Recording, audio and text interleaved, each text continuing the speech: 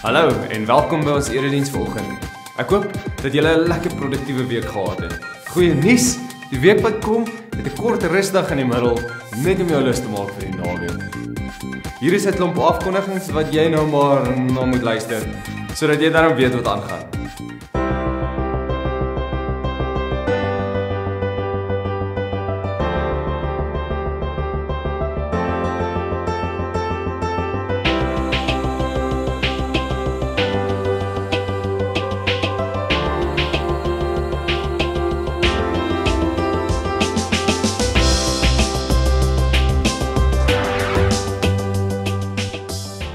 Jy het nou net gedink, jy gaan lekker lê en rus en niks doen op hierdie middel van die week vakansiedag nie.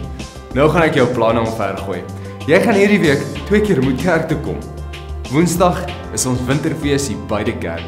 Dit begin sommer al vroeg die oggend met 'n pretloop of draf om 7:00. Daar gaan daarom al teen daai tyd pannekoek wees om te eet.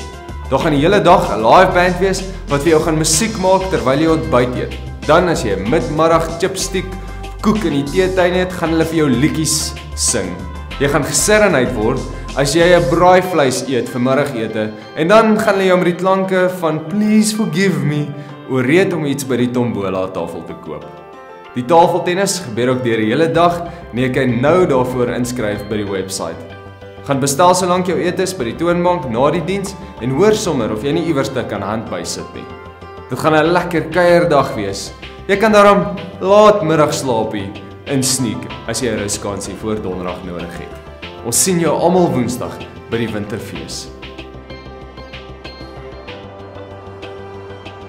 Hier is 'n paar goed wat jy sommer in jou dagboek kan aanteken. Die Hemelvaartsdiens is op Donderdag 5 Mei om 7:00 die aand en dit word deur Dominee Anton gedoen. Pinkster begin dan die Sondag daarna op 8 Mei en dit sal tot die 11de Mei die Woensdag strek. Dit word hierdie jaar deur my en Dominee Anton saam gedoen. Ons tema vir Pinkster is Mosaïek, maak 'n kunswerk van jou lewe. Daar gaan weer lekker etes wees voor die diens. As jy nie is hier by ons vanoggend, dan wil ons jou graag vra om 'n draai te maak by die inligtingstoonbank en die voorportaal direk na die erediens. Ons wil jou graag ontmoet en ons wil vir jou inligting gee oor ons gemeente. Moenie vergeet om ons Facebook page te gaan join nie. Jy kan net gaan soek vir Kreeusdorp Oosgemeente op Facebook. Jy gaan net bietjie meer op hoogte wees van wat by ons gebeur in die weke as jy daar is. Dan nooi ons almal uit om direk na die erediens 'n lekker koppie koffie en dalk 'n broodjie te kom eet en saam met ons te kuier.